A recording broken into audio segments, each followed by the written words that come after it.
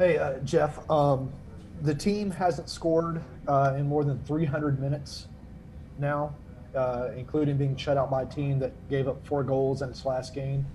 What is going on with the offense right now? Well, I think the other night we definitely created chances, enough good chances to score. We just didn't. I think today is obviously a different situation. We get a red card, we have to take our forward off the field. And then, even in the last 20 minutes or so of the first half, I thought we were pretty dangerous, but not able to score a goal. It is frustrating. I think we do find at times that we're playing somewhat without a forward and we're creating through Pity and Barco. But today, obviously, the situation was a bit different, having to take Adam off the field with a red card. So it's definitely something that we can't continue to do and expect to win games. But today, I think the situation was a bit different. Okay, next we'll go to Felipe.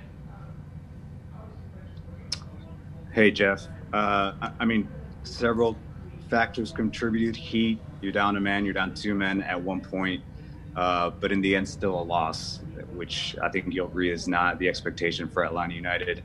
How do you guys fix that in 5 days, facing a really good Crew team? What's at stake? Well, what's at stake is the hope to get through somehow with a win. Obviously, it's a bit of a long shot, but I mean that's what we have to do. We have to win that game. I think that the Crew have shown to be a very tough team, so we know it's going to be a difficult game. And I think you're right that it's not like us to lose back-to-back games, to be towards the bottom of a group in a tournament situation, to lose really at all. It's incredibly disappointing. But I think today was a situation that doesn't often happen. I mean, I can't remember a game in the last 3.5 years where, we've played down a man for that long. So today was extremely difficult, and we'll look to rebound in 5 days. Okay, next we'll go to Joe Patrick. Hey, Jeff. Another one for you. All caveats that Felipe just mentioned. Does it feel to you like there is any kind of passion in the team missing, or was it just kind of down to the tough conditions, playing down a man and the heat and stuff? You can't say there's a lack of passion in the team. I mean, it's just a difficult situation. You have to change tactically. You can come in with a certain game plan, and I think that you could see in the first 20 minutes or so, Cincinnati had shown us all the respect in the world by playing within their own half, and then everything changes. So at that point, I'm not sure it's so much about passion as it is about figuring out the tactics of the game, trying to find your opportunities to score. Unfortunately, we didn't, and we're playing down for 70 minutes. So it's a game that gets kind of flipped on its head. All right, next we'll go to John Rojas. John, go ahead. Thank you. Can you guys hear me? Yeah. Thanks. This one is for Fernando.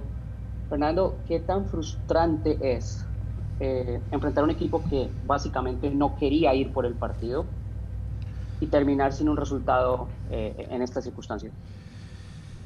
Es frustrante cómo se dio el partido. Lamentablemente a los pocos minutos nos quedamos con un jugador menos. En las condiciones del tiempo se hace muy difícil, pero no es excusa. La verdad que se nos ha complicado el hecho de generar juego, de generar ocasiones de gol.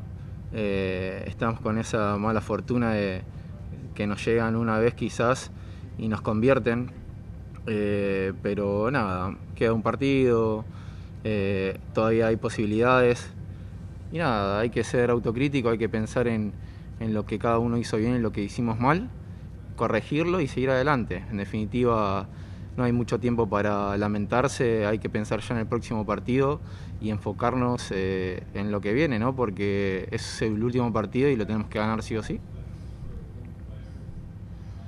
It was frustrating the way the game went. Unfortunately, we went down a player early on in the game, and that complicated things for us. The conditions, the heat, and the circumstances are all difficult, but we can't use that as an excuse. We don't have a lot of time to dwell on this. We have to correct our mistakes, be self-critical, think about what we did well and what we can improve, and move on to the next game. Next question will go to Pablo. Pablo, go ahead.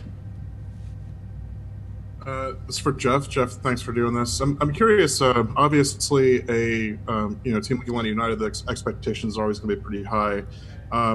One thing that strikes me though is how do you sort of evaluate this tournament in regards to the bigger picture? If you have sort of a series of disappointing results, or if the club doesn't go forward, are the sort of extenuating circumstances of it, more likely to sort of cause you or the team at large to maybe just consider this an aberration, or is it, is it just as concerning as it would be, under the normal circumstances if you lost a few games during the regular season with the full preseason, etc.?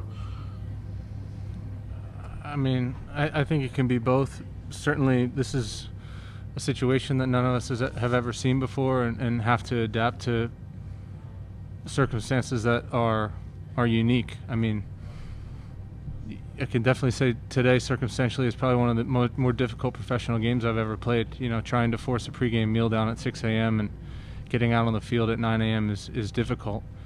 But it certainly tests you as a professional. It tests you as a team and as a club, because you have to adapt to these circumstances. But there are 25 other teams here doing it as well, and there are teams winning games at 9 a.m. So I don't think you can just say it's an aberration. I don't think you can just kind of sweep this under the rug and say, well, that wasn't the type of game we want to play. You have to be ready to play in all circumstances, and unfortunately the red card today changes the game. I think that the game against the Rebels, we were the better team, but didn't win today.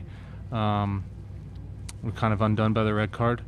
So, but we're not going to just kind of move on from this and say, well, that doesn't count, because we're all professionals and we've got to play in any circumstances, no matter how difficult or unique. Next question, Doug, go ahead. This is for either player. Did you think that the 2 yellow cards to Jake were fair? Fernando. Go ahead, Jeff. No, Justin, go ahead, man. Fernando, si quieres opinar, si crees que las 2 tarjetas amarillas a Jake fueron justas. Sí, pueden ser que hayan sido justas las tarjetas amarillas, pero creo que también en el segundo tiempo se dio una situación parecida con un jugador de ellos, donde también tenía que sacar la amarilla para mi entender, y no lo hizo. Creo que no fue justo, pero bueno, queda a criterio del árbitro. Yo cuando terminó el partido le pregunté por qué había cobrado para un lado sí y para el otro lado no, y lo que me contestó fue que una era jugada de gol y la otra no. Para mí entender, y creo que la jugada de nosotros era para tarjeta amarilla. Lo tenía que sancionar con tarjeta amarilla, pero bueno, queda a criterio del árbitro. Él decidió eso. No es una excusa, pero sí condiciona. Nada, hay que seguir, no hay que poner excusas. Jugamos mal, no generamos lo que teníamos que generar, y si bien el resultado no creo que haya sido justo, es así, hay que aceptarlo y enfocarnos en lo que viene. Ya lo que pasó, sacar lo positivo y lo negativo, y de eso crecer. It's possible they were fair. That's up to the referee's decision. I think in the second half there was a play that I thought should have been a yellow card for the opponent. I spoke to the referee after the match and asked him why, and he said in our yellow cards, the difference was that was a goal-scoring play and the other one was not. But again, that's up to the discretion of the referee. We can't make excuses. We didn't play well enough. We didn't create enough chances. So we've got to take the negatives and the positives out of this game. And we'll go to the last question from Felipe. Go ahead. Fernando, buenas. Precisamente vos lo decís, que hay que enfocarse en lo positivo. ¿Qué rescatás de este partido? O sea, controlaron los primeros 25 minutos, o sea, mayor parte del partido antes de la primera tarjeta roja, pero se perdió. ¿Qué rescatás? Yo creo que más allá en la primera expulsión, con un jugador menos el partido seguía controlado, porque ellos no nos generaban. Quizás llegaban hasta 3/4 y nada más, no tuvieron situaciones de gol. Rescato la voluntad y el hecho de querer sobreponerse a las situaciones que se van presentando, tanto como la expulsión y como el clima. La verdad que no es excusa, pero sí cuesta mucho, se hace notar, pesa, pero nada, como dije recién, positivo, tenemos una opción más y hay que hacerla valer. Well, we'll try and take away, the will of the team, whatever we can positive from this match. Again, I don't want to use anything as an excuse. We've got to do better, and we're going to think about that in the next match. All right, with that, we'll conclude the players, and we'll have Frank coming in next. Thanks, everyone. Thanks, guys. Thank you.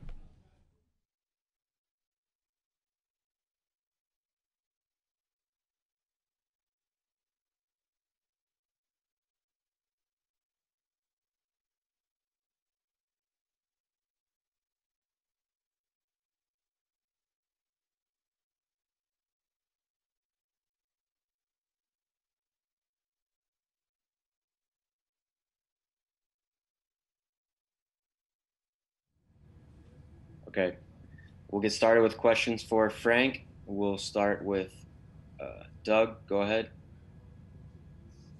Frank, the team hasn't scored in more than 300 minutes and was just shut out by a team that gave up 4 goals in its last game. What is going on with the offense, and how do you fix it before Tuesday to try to give yourself a chance to advance to the knockout stage? Well, I think Jeff already explained it. I think we had enough opportunities against Red Bull to score a goal. This game was of course different, after 26 minutes.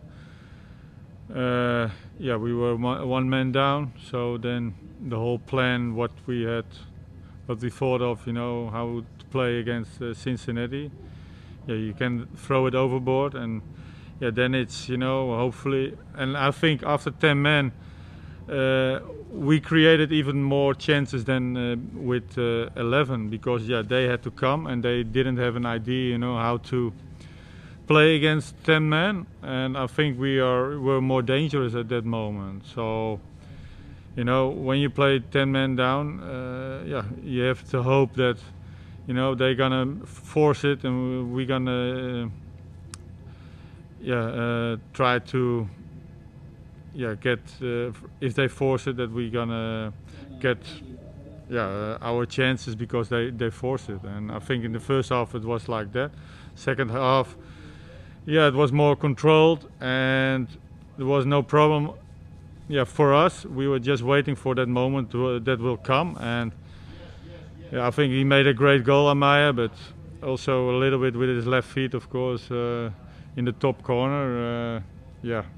I think when he shoots it 10 times, probably 9 times, it will go over, or it was going to be a save by Brad. And so that was very disappointed, of course. But I'm not worried about, scoring goals. I know we can score goals, but if you have to put one striker out because you're 10 men down, then it's normal that you don't score suddenly 2 or 3 goals. Next question will go to Joe. Hi, Frank. Just wondering, after George Bello started in the last game, why he was left out of the matchday squad today. Well, I said, we're going to do rotations, and he's still young, and he had a hard game. So we wanted to prepare him for the next game. So I said to him, just focus on Columbus Crew and be fresh for that, because we don't want injuries, and that's why I also changed PT at the end and all those guys, because they all played 90 minutes, the most players. For example, the second of Edgar, of course, came in and then went out, but it was more that, of course, he didn't play 90 minutes still, but also we changed plan. We wanted to play 3-3 at that moment to force a goal, and I think we all the players did everything, to get a good result. And you know, before the goal we didn't have any problems, and of course sometimes there was a little bit of danger, but not really. And I think we defended well, and I'm sure that, you know, if the games continue, we should have created our chances. That I'm convinced of. But again, it's very disappointing. 0 points, 0 goals. Still, I think a chance because we only get 2 goals against us. So, but we have to have a good result, of course, against Columbus Crew. Next question to Felipe. Hey, Frank. You know, against the Red Bulls, you guys played well. I mean, there were moments in that game where you probably deserve more. Different conditions today, but still a loss. At what point are you concerned with your players' mentality, the character, you know, considering the matchup that you have in 5 days? Well, you know, I'm satisfied with the character that they showed today. Also, you know, when they were with 2 men down, you know, they showed still character. So I'm not worried about that. So no, the character is there. Only, we have to do better and score goals, of course. And what you already mentioned, you know, we saw some really good things against Red Bull. You know, this was another approach, another opponent who dropped really deep. We have to be patient, and I think that, you know, after 26 minutes, you get a red card. You know, your plan can go overboard, and if it was 11 against 11, I had a good feeling that we had a good result. But it's like that. But I also wanted to say that if you see this game at 9 o'clock, you know, I think it's. For everybody, it's not worth it, you know, to play this in this kind of conditions. You saw the tempo was really slow. Even though when it was 11 against 10, it was really slow, and it's no benefit for, I think, the supporters who watch it, but also the players, because, you know, the circumstances were really tough today. So we have to really think of if it's, you know. It's good when we play on this certain times, you know, with this heat. And during the night, everybody felt quite comfortable. Still, it's hot, but it's different. And so we really have to think about if we want to play this kind of games, especially, you know, if you want to entertain people. That's sport about, I think, to entertain, of course, to win, and to see good games, but. I can imagine that for, you know, the supporters, that it was not a game that you think, okay, you're gonna watch it back. All right, last 2 questions. We'll go to Franco first, and then Pablo. Hey, Frank. Hi. Just two quick ones there. You touched on the early kickoff. How early did you guys have to wake up today to prepare for this game? I know there's been different times. We had 6 o'clock. We had breakfast, so. That's a quite awkward time, you know, to stand up and to have breakfast or your pre-meal for a match. So that's never happened, I think, in my life, and also with the players' history, I think. So that's quite tough, of course. It's just the quick second one. Why did you take off Adam John after the red card? Why him instead of maybe somebody else? What went into that decision? Well, you know, normally you're gonna drop a little bit deeper, and Adam is not a player that, okay, you know, he's gonna beat players with his speed. So you have to have players, you know, who can make the 1-against-1, and of course, you know, with set pieces he can be dangerous, but.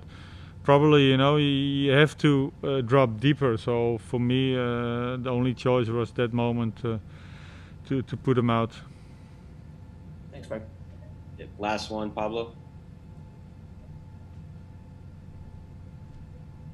Hey, Frank, thanks for making the time to do this. I'm curious, given the extenuating circumstances, the start time, obviously the issues surrounding coronavirus and the way the tournament's held to begin with, I'm curious, as a coach, as a head coach, really how much stock you put in these last 2 results, whether maybe you are more sort of inclined to consider them an aberration. Do you evaluate these games as, you know, in the same manner that you would evaluate just 2 regular season games played with a full preseason under normal circumstances? I think you cannot do that because until now, you know, it wasn't like a good preparation before this tournament. So what I already said, we didn't play 90 minutes. So you cannot say, okay, players, you know, you have to show this, you know, 90 minutes because that's almost impossible. So, but still, you know, we are Atlanta United and we supposed to win games. We want to entertain our audience, and you know that's our DNA. So and we have to understand that's our responsibility. And even though you know maybe it wasn't the perfect preparation for this tournament, we have to have the pressure to win all games, and that's. If you are involved in a club like Atlanta United, then you have to feel that pressure, and we feel that always. You know, a draw is like a loss. You know, so 2 losses, you know, hurts of course for everyone, especially our supporters, but also our players. We don't want it, and we want to change that quickly. Okay, that concludes today's press conference. Thank you, Frank. Thank you, guys.